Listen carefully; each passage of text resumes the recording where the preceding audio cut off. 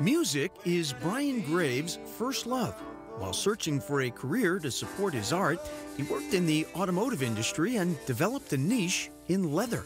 It was like the one piece that nobody really wanted to touch.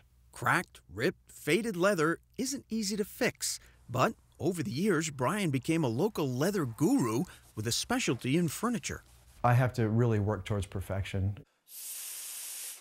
Like an old-world artisan, he hand restores even the most beat-up, unsightly items at Hub Leather and Repair in Natick. It's a lot of art and it's a lot of science at the same time. The art is probably 90% of it, sneaking the color back into it in such a way that you didn't know I was there. Brian makes house calls for large items and mends smaller pieces in his shop using just the right glue and finish. Leather is really, really tough. That's what I love about it so much. It's very thick and it's very tough, and we can sand a lot of that surface down to get back to more of a smooth surface, and then we can build it back up with finish, and it looks amazing when you're done. Even grime can be banished for good. In some cases, you have Dad's favorite chair.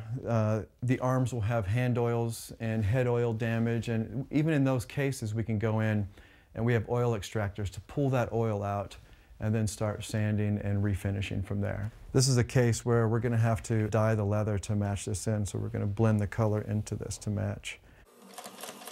On average, large repairs cost 25 to 30% of the original price. Standard touch-ups range from $195 to $225.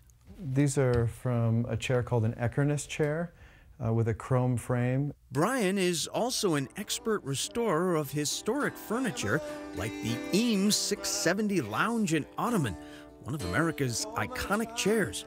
Sometimes he tackles bags and jackets too. It's all there in Lindsay, it's all there. Brian says business is booming, leaving rare time to polish some of his other skills.